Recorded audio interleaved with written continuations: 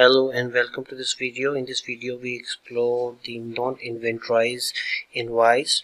For a vendor for financial operation, we can register invoice which is non-inventory based or non-PO based invoice. So for this, Microsoft provide workspace. If you go on a dashboard, these are all a vendor invoice entry workspace. Here are different options to record invoice directly for a vendor. One option is that we create a new invoice from this workspace. Other option is we can create a vendor invoice from account payable and then invoices, and go on open invoices and create a new invoice and vendor invoice. Suppose current scenario, vendor sent us invoice for some kind of rent they rent. So for this we are recording invoice, vendor invoice for rent. So first of all we have to select for a vendor, or go for invoice account for a vendor account, and then we have to set some invoice identification for demo 10111. Some kind of, we enter rent, stock rent invoice. We can select purchase order, but here purchase order is not required. Then we go on a line level, add line,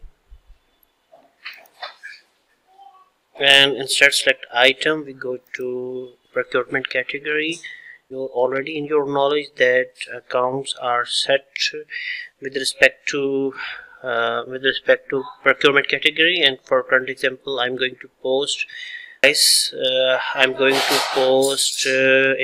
in procurement category, and for this I am using a rent expense procurement category, and I add its quantity is equal to 1, and unit price is unit price 100 USD. Here are some other options are also available where you can add some markup charges. For this I have to go on a financials and going to add as maintain charges, and so I'm going to add handling charges for $10 USD, and save. And when we go to, and we can also check that which account this inventory transaction will be hit. So for this accounting and distribution amount, here we can see that this account will be hit, and for we can also set default forms product receipt quantity. This option is fine, and later there is no match product receipt because nothing is received. We are just posting something against posting invoice against some services or something like that. We have to click on update match status, and match status is passed, and now we can post this transaction. A new invoice is successfully posted, and vendor number is 4234 and invoice number is demo 101. This invoice is successfully posted. If we go to account payable and all vendors, and if we see the vendor against we post the invoice, if we click on that vendor and then go to transaction and then invoices, see that a new invoice demo 101 is posted against that vendor, and this is invoice journal, and this is the amount. And if we go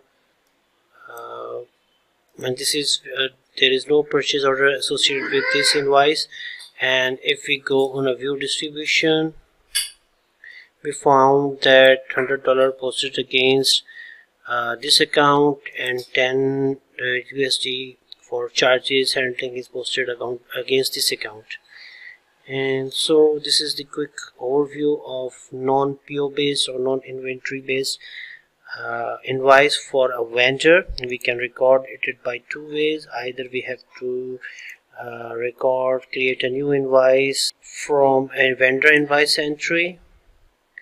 A new vendor invoice, so either we have to go on account payable and then invoices and open vendor invoice. Thank you for watching this video. See you in next video. Thanks for watching.